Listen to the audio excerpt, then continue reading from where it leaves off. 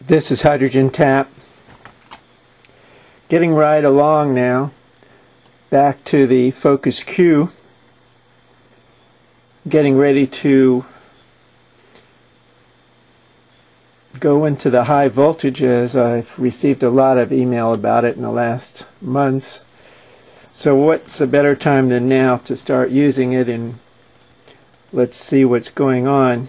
I'll be using the focus Q because it's so easy to change parts on it.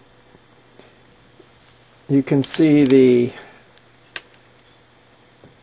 jig I use here for the testing, and we'll be using that as well. I'll show you some of the things I'm going to be using in case you're taking notes. Of course, the focus Q is a dual or twin cell. I'm going to be only using the top cell for this. For the new test, I'm going to be using this bridge, connecting it directly to 110. In this case, actually, the AC that's coming through, though, that at this moment in time is 125 volts.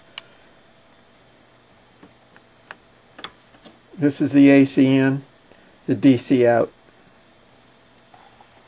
So what I'm going to be doing is running that directly off the house current, and I'll tell you what that is.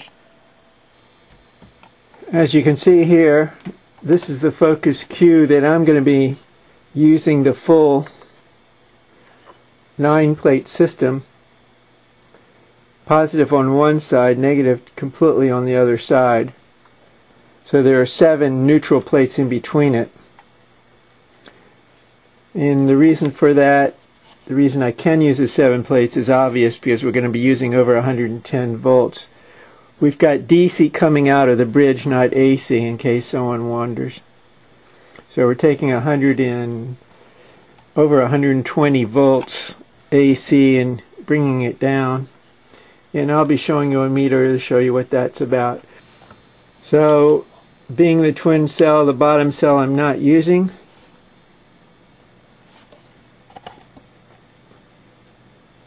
What I'm doing now is setting up the voltmeter. This is on the DC side, and you can see the voltage that's coming out in case anybody is wondering.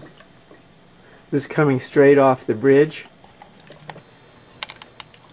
I'm going to be doing a few tests before I start testing the outputs, but this ought to give you some idea what's going on, huh? Again, it's running at 107.4 volts right now. You can see the amperage here. It's about 5 amps at 107.3 volts. Again, I'm not going to be doing the output test just yet.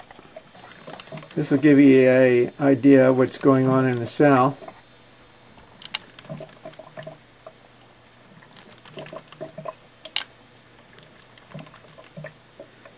Again, this is just the top cell. I'm only using one of the 2 cells.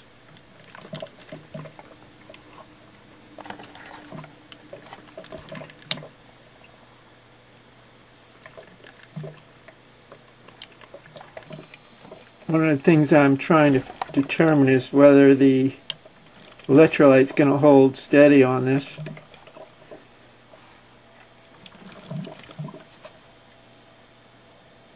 What I'm going to do is try to bring this up to about 10 amps.